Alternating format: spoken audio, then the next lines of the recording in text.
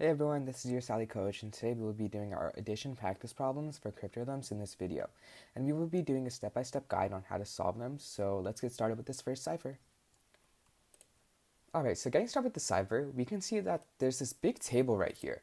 Now this table may seem tempting to use, but it's just a way to trick you when solving the cipher to make you waste more time.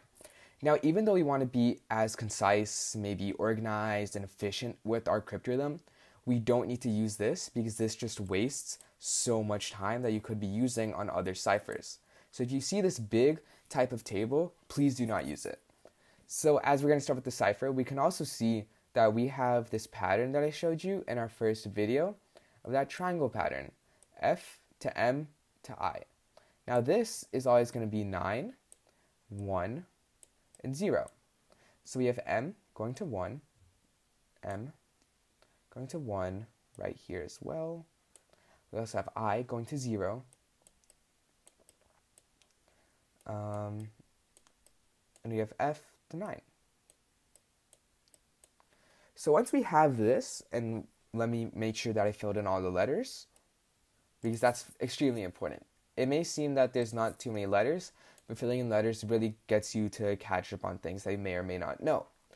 So going back at this, we can see that this word right here with the M can't have a constant after it.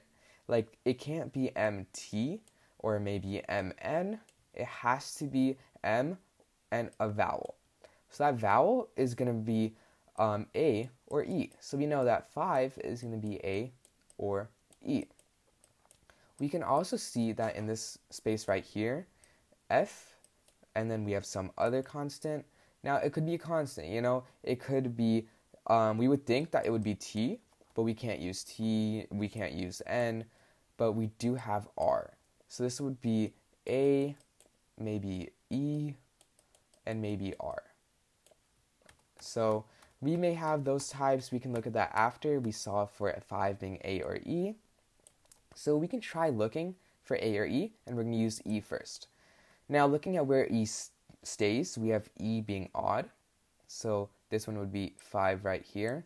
And that wouldn't make sense because we know that two numbers, if they're the same, since we have T and T, they're the exact same, T plus T can't equal to an odd number. It can't equal to 15 or 5 because let's say we had possibly 3 plus 3, right? That would equal to 6. Two odd numbers don't equal an odd, it equals an even, going through number theory. So we know that E can't be 5, and instead it's going to be A. So you have 5 going to A right here. So 5 to A, 5, and 5. And just like as I was saying, 3 could be R or E, but we just said that E can't be an odd number, so we know 3 is R. We're also going to have another R right here. And where else? That should be it. So you have R going to 3. So once we have this done, we can probably look at this column right here and make an assumption, or maybe we can try solving it out to figure out what H can now be. So looking at this, we can see that we have A to 5 plus H, which we don't know, is going to equal to R, which is 3. This makes it that H can only be 8 because of the column ahead of it. Looking at the column ahead of it, we have I equaling to 0 plus E equaling to 5. Now, we know E can't equal to A, right? So we would have to get 4. Now, we also can't have this column carrying over and making it so that H could be 7, like 5 plus 7 plus 1 equals 13. But no, since this one has a 0 in it, we know that this cannot carry over into the next column.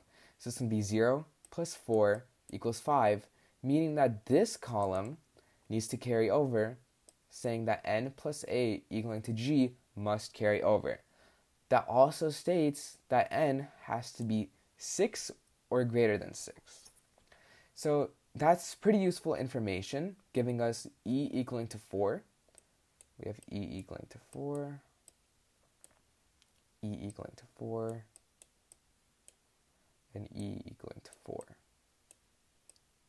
Let's also put it in here. So 4. And then we can also have H going to 8.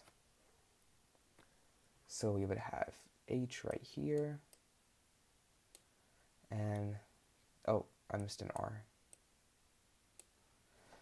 That should be it. Now, we're also going to go back to this column, right? We said before that this plus this is going to equal to whatever. So T can either be 2 or it can be 7. Now, we can try looking at our word sequencing to see how that works. Now, T being 2, how would that work? Termin or termag? That doesn't make sense, right? Even over here, frith, yeah, it just does not make sense. So it would not be 2, it would be 7. T equals 7. So we would have T right here, and that's all. Now we can try aristocrating our way through. We can see, or we can just use math, really. We have 1 right here. 1 plus something plus 5 is equal to G. Now G, this could be 2 or it could be 6. Snurmag doesn't make sense, but German does. So we're going to have German marine fright. And that G is going to be a 2.